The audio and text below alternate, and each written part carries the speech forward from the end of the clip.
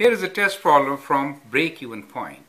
You should know break-even point is a point where profit is zero or revenue is equal to cost.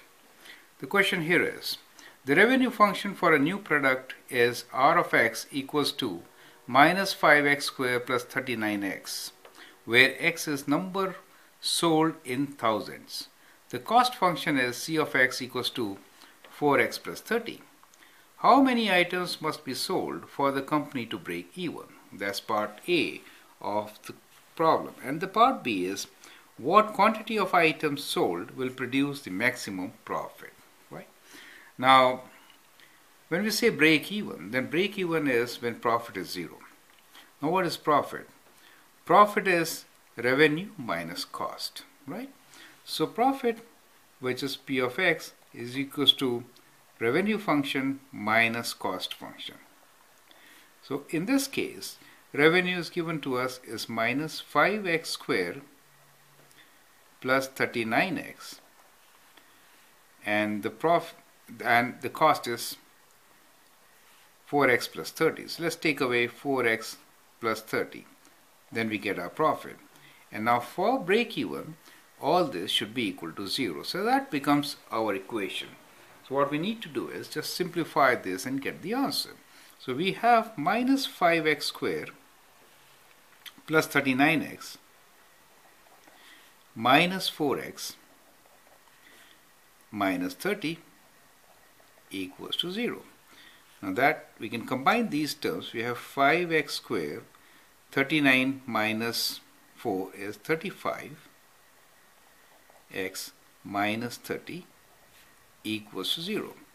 Now we can take 5 common from here, so it's just minus 5, and we get x squared. When you take minus, then the signs will change. So this becomes minus 7x, and that will be plus 6 equals to 0. Now this can be factored. We can write this as x. Now how will you get 7? You can get it by minus 6 times minus 1, right? So it is minus 6 times minus 1. So that is how you can factor this. Once you have factored, then you can always find the answer. So the answer for us here is, at x equals to 6 and x equals to 1, profit will be 0, right? Profit function will be 0. Now, so that means we get two answers, that is x equals to 6 and x equals to 1. Now, if you read the question properly, it says where x is number sold in thousands, right? Therefore, in your answer, you should write that the number of items sold are, so we write down our answer here as number of items are either 6,000 or 1,000, right? At both points, you get a break-even point, right? That is what the answer is. Now part 2 of the question is, what quantity of items sold will produce maximum profit? Now maximum profit is, this is a profit function. So let's write down the profit function once again. We have profit function equals to minus 5 x minus 6 times x minus 1, right? So that is the profit function. Now to find the maximum, it should be axis of symmetry, which is right in the center, mean value of 6 and 1, right?